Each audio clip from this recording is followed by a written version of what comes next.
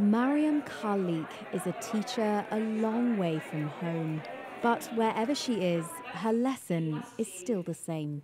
We must empower girls and women to stand up for their equality, and education is the best way to do this. Here at PS116 in New York City Thursday, Khalique, the head teacher of Kushal's school in Pakistan's Swat region, spoke to children. Her message: if girls and women are empowered, they can take control of their lives and their bodies as well. That is why education is priceless and important not only in Pakistan but all around the world. Khalique's conviction has made her a role model to her pupils, the most famous of whom, Malala Yousafzai, survived being shot in the head by the Taliban.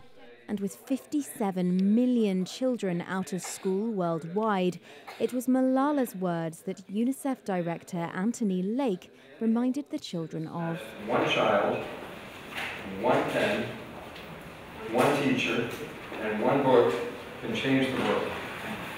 And you are blessed with such good teachers, such good pens, and such good books, and I think you're going to change the world, and you're going to do it through education.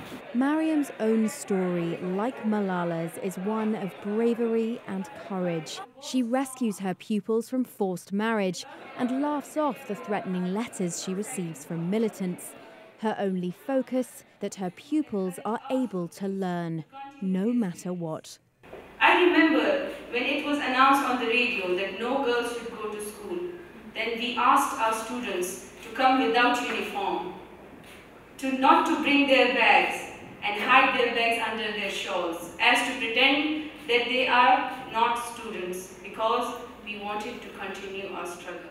Asked later how she kept morale amongst her pupils, her solution, she says, was simple. I always used to have a smile on my face, and I told my students to be relaxed, because this is just for the time being, and one day we are getting rid of it somehow. This is Alexandra King for the United Nations.